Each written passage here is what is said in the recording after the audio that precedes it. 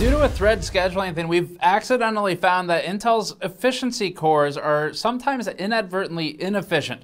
It's a very specific instance where this happens, but it's an interesting one. And it came up because we're testing Intel's new APO. It's a performance optimization tool that currently is heavily limited to just 2 games, but in one of them, we saw a performance uplift on the 14900K of almost 30%. But the efficiency part of the discussion is super interesting. It's not normally the case that E-cores cause inefficiency, especially not in mixed workloads where they do their best or working on background tasks. The feature, if you can call it, it's more of a tech demo, but the tech demo that we're testing today is a pain in the ass to install. It has very limited use cases, but when it works exceptionally well. And it basically comes down to thread scheduling.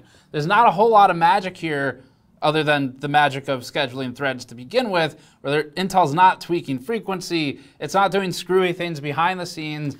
It all comes down to how it's mapping tasks to the threads on the CPU. And we were finishing the script right as Hardware Unboxed uploaded their own testing of this. And it's interesting because we each have a couple of charts that the other one didn't have, but in some cases we came to similar results. So you've got a couple things to look at for a full picture today. Let's get started and we'll look at power consumption and the thread tasking stuff first. Before that, this video is brought to you by Squarespace, and visiting squarespace.com/gamersnexus will give you 10% off your first purchase with them. We've built a number of our own websites with Squarespace, including our recently launched gamers.nexus site, where we list catastrophic PC hardware failures to inform subscribers of those failures. I built this site personally in a couple of hours by using Squarespace's Fluid engine to move blocks around visually until I liked it. We also built our store website with Squarespace using its built-in e-commerce tools, and of course we built a website for our CEO Snowflake because she demanded our audience know who really runs the show. Get to the core of your idea and spend less time on web design by signing up at squarespace.com/gamersnexus or click the link below. So first up, Intel's new application requires a couple of key components to even work. First off, it requires a 14th gen CPU, but not just any 14th gen CPU. Sadly, 13th gen has no official support at this time, and we were disappointed to hear that in a comment to Hardware Unboxed, Intel said it doesn't plan on supporting prior generations, even though they architecturally could. Additionally, BIOS compatibility with the dynamic tuning option is required. There's a Microsoft Store application called Intel Application Optimization. You'll use that to toggle this on and off. And there's a driver set that enables APO and dynamic tuning at the Windows level. And then you have to launch each game once before the option appears in the APO application. This was incredibly annoying to install. Maybe it's gotten better in the last week, but when we started testing this 2 weeks ago, there was really no documentation, officially anyway, and Reddit was the best source for some of the discussion about how to get it installed. So you will need a board that supports the dynamic tuning option, and ours does, so that made that part easy. But then in Windows, we ended up deciding to do a completely new and clean OS because we didn't want to contaminate our standard test operating system with a whole bunch of driver files that aren't really packaged. So it wouldn't necessarily be as clean to get rid of it all when we're done testing. So you go through the process of individually installing the INFs one by one, and with the BIOS toggle and the Microsoft Store download, that's all that's needed. But at least at the time we ran this, there wasn't just some exe that did all of those steps for you. This is also just very limited in capability. At the time we tested this, only Metro Exodus and Rainbow Six Siege are supported. Rainbow Six is definitely relevant, but this is still functionally a tech demo at this point. Oddly, Intel's APO webpage shows a massive scroll bar with tons of game options in the APO application screenshot. These include Tomb Raider, League of Legends, Hitman 3, Project Cars, and more. Although, to be fair, the text above it does say example only. So they're being ambitious. That's not actually what's supported right now. Right now, for CPUs, this is the support list for APO. It's the i9-14900K and KF, the i7-14700K and KF, and nothing for the 14600K or KF. And Intel 13th Gen is also just not supported. The 13th Gen not only works in the same socket, but is the same base architecture from which the 14th Gen, if we want to call it that, was refreshed. So it's odd to see no support here. The lack of the 14600K might give Intel some cover fire though. Maybe this is all just coming later. Intel has attempted to answer this in its FAQ. They stated, why did Intel only choose to enable APO on select 14th gen processors? They answer their question saying settings within Intel application optimization are custom determined for each supported processor, as they consider the number of P-cores, E-cores, and Intel hyperthreading technology. Due to the massive amount of custom testing that went into the optimized setting parameters, specifically gaming applications, Intel chose to align support for our gaming-focused processors. At face value, they're not excluding the other options, they're stating it takes a lot of work to implement. And given the lack of game support, that appears to be true.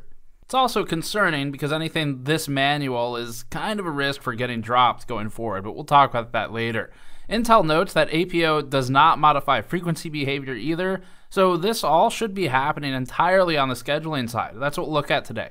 Intel's modern CPUs have a hybrid architecture design that involves efficiency cores and performance cores.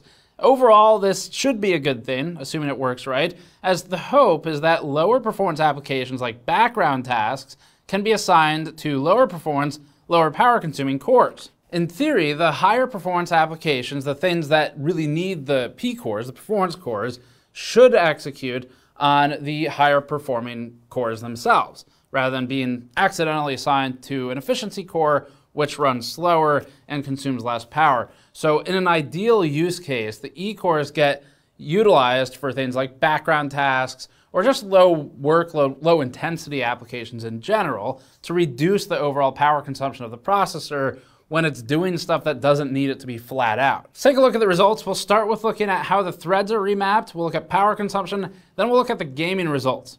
This first chart shows CPU utility as logged by hardware info, with all of the cores averaged into P-core average, E-core average, and then the same but without APO. And hardware info's utility number can exceed 100. It'll be a little hard to read some of the specifics on this chart, but they don't really matter. It's just to guide us into the direction we're going for the next few charts.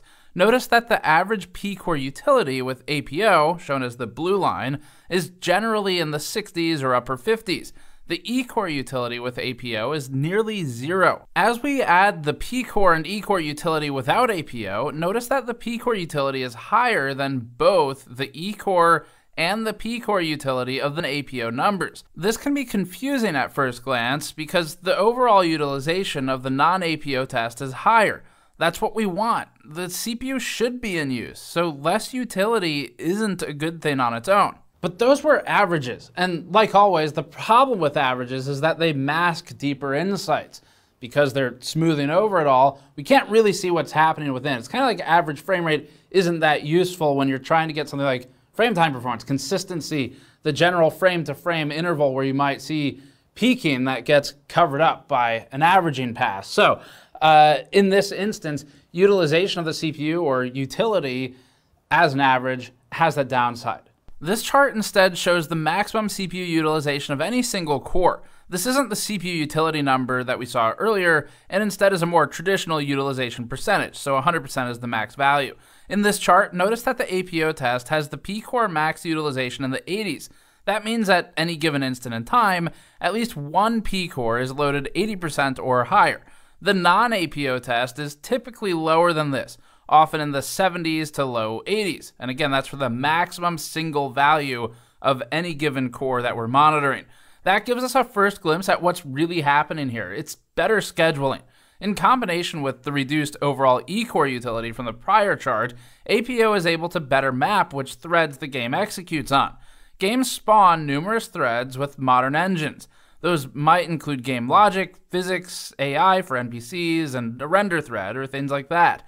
Here, APO is helping the threads get better mapped to the more appropriate CPU cores, typically the more powerful ones. This would leave E-cores theoretically available for background tasks, like watching a video or something. Next, we wanted to use the same data methodology to analyze the maximum E-core utilization. With APO enabled during the Metro test, the maximum E-core utilization with, again, a maximum value of 100% was typically 10%, with occasional peaks higher. Plotting the non-APO result, we see E-core utilization was often in the upper 50s to low 70s, typically in the 60s.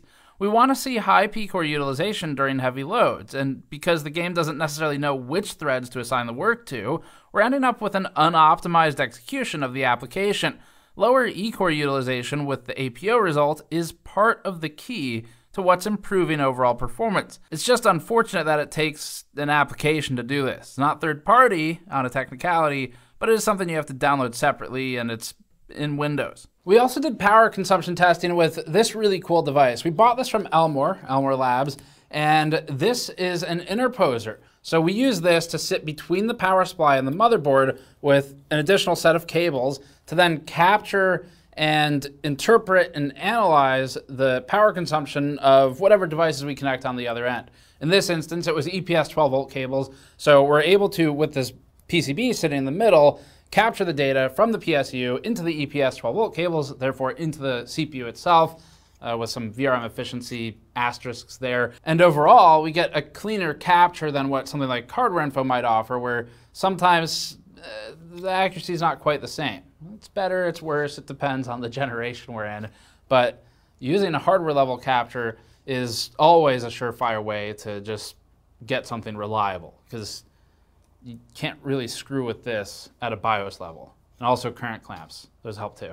Now the reason we did this is because we want to capture the current load and the power consumption of the CPU and plot that against the duration of the test. Performance is getting a boost here, and one of the possible outcomes of that is that power consumption might go up. But this is supposed to be an optimization thing. So we wanted to make sure Intel wasn't doing anything screwy with it, even though they said they're not tweaking the frequency. There could still be something going on there, and hence the reasoning for specifically looking at power. Here's a chart for the same Metro Exodus test. With APO, we measured power consumption during the workload, typically around 120 watts.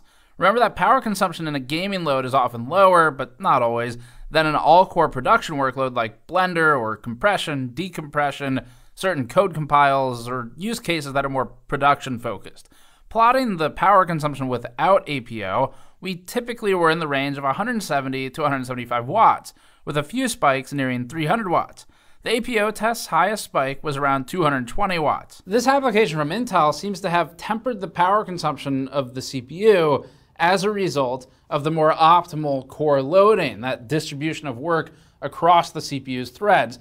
And it's a little bit ironic because the efficiency cores here were actively hurting the efficiency. That's not always the case, but in this instance, it was. That's because the E-cores here, you can think of them as sort of blocking access to the P-cores. They're getting in the way of work that in a pure gaming scenario with nothing else going on, it really needs to just go to the P-cores, and it needs to saturate and load those as close to 100% as it can get until it hits some other bind, because you don't want performance sitting on the table if all you're doing is playing a game and nothing else. You want at least one component has to be pretty close to 100% loaded.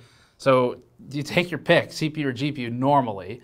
And when it's going to be CPU bound, you want those higher performing cores to be the ones that get the workload. Now individually, E-cores themselves are more efficient.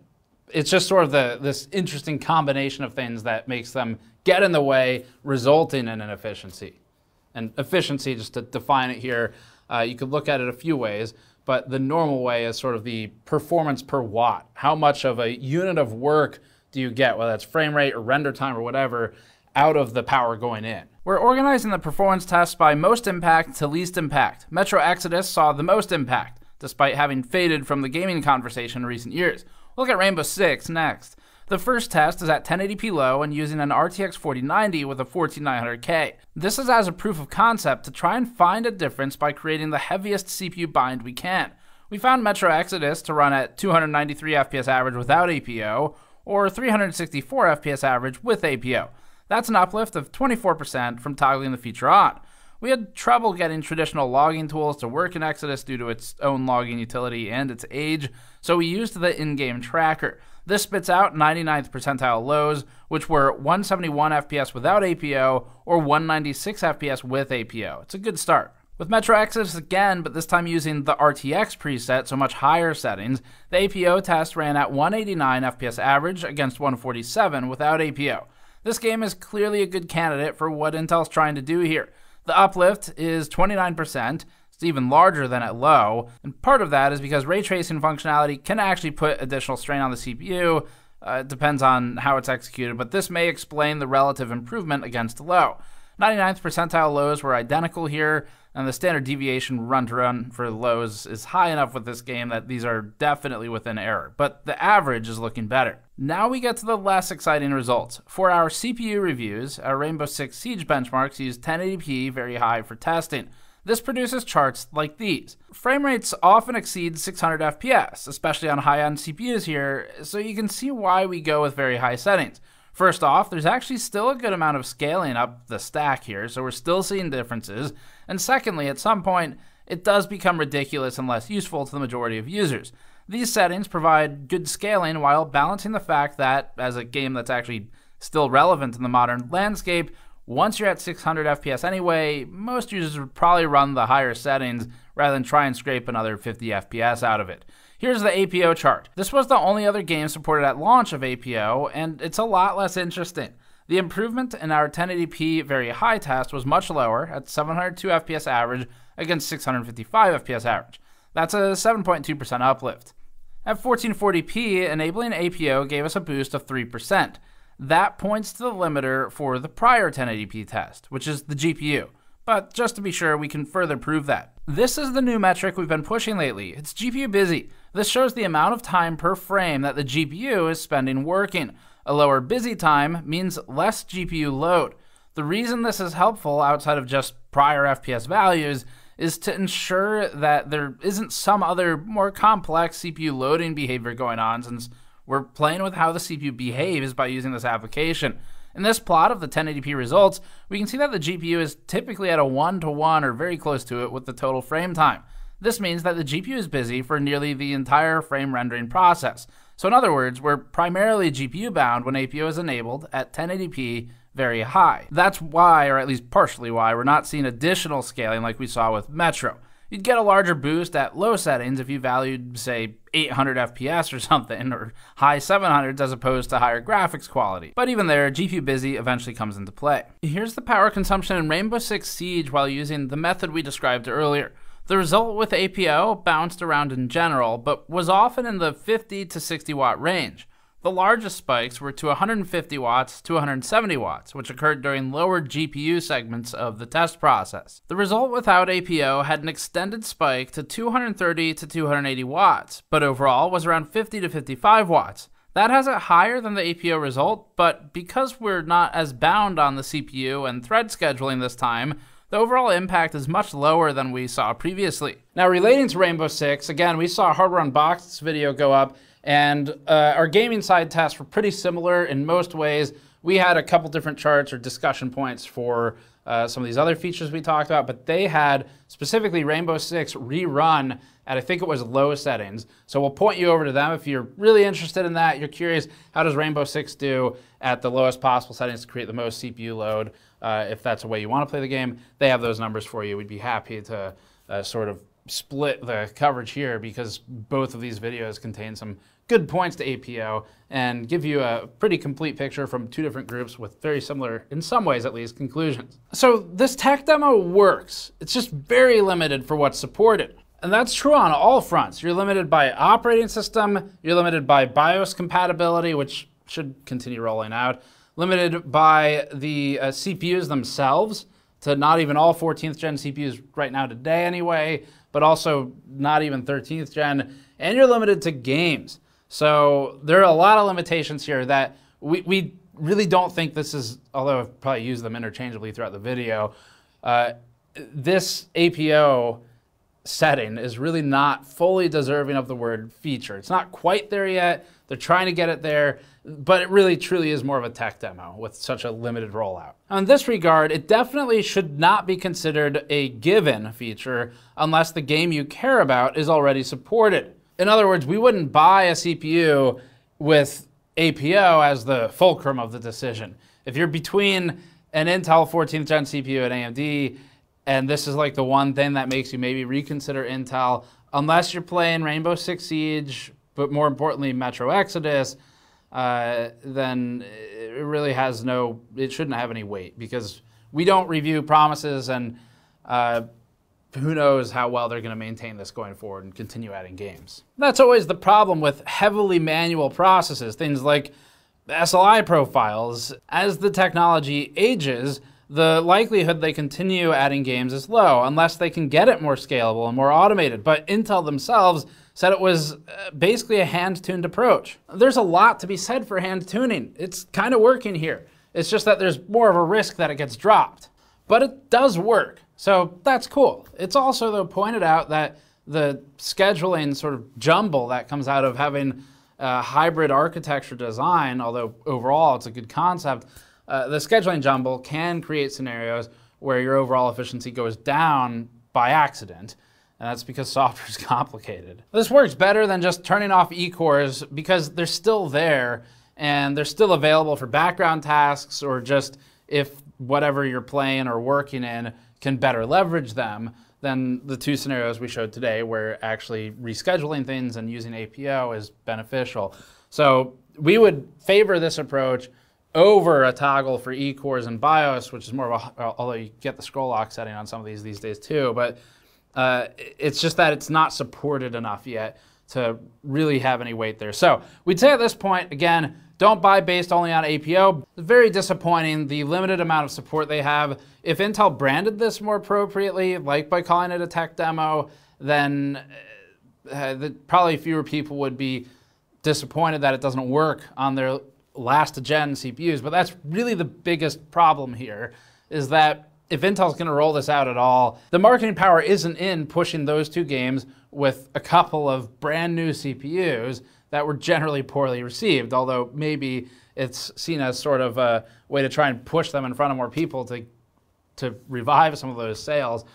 The real marketing power, we think, is in Intel saying, hey, we went back in time and we made this work, even though it's hand-tuned with the 13th gen, and it works with the 14th gen, and look, this is a manual process, it's extensive, it takes a lot of testing and fine-tuning, so it doesn't work in a lot of games yet, but it does work on these two families of CPUs, and maybe they can even go back to 12th gen, but 13th is the one that's particularly interesting just because 14th is literally called refresh. Like, that's part of the official naming and messaging for it, so its basis, you would think, is compatible.